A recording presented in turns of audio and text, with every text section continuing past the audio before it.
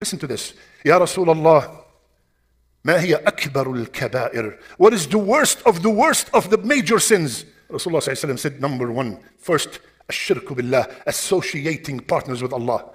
What is the second? Disobedience, disrespect, dishonor to the parents. So Allah in Surah Luqman said, if these parents that raised you, that took care of you, it reached a point that they are asking you to commit shirk. If your parents, you go home and your parents said, make sujood to this statue, make sujood to this cow. You say, Baba, Mama, I love you, but I will never do that. Allah told us, لا تطعهما.